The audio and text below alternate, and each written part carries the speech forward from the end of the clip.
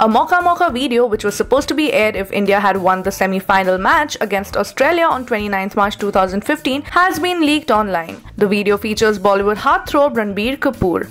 Star Sports' Mauka Mauka advertisement were one of the highlights of this year's World Cup. The new not-so-clear video has Bombay Velvet star Ranbir and many others singing and dancing to the song, which has now gone viral on social media. The video proves that even Star Sports channel, which came up with the innovative Mauka Mauka ads, believed that India would have won the semi-final match against the Aussies. Meanwhile, after Team India lost the semi-final match against Australia, fans all across the world took social media to express their disappointment. Many even blamed Bollywood actress Anushka Sharma for distracting boyfriend Virat Kohli with her presence at the Sydney cricket ground during the match. However, Australia won the World Cup 2015 after beating New Zealand by 7 wickets on 29th March. Check this out and tell us what you think about this, and do not forget to subscribe.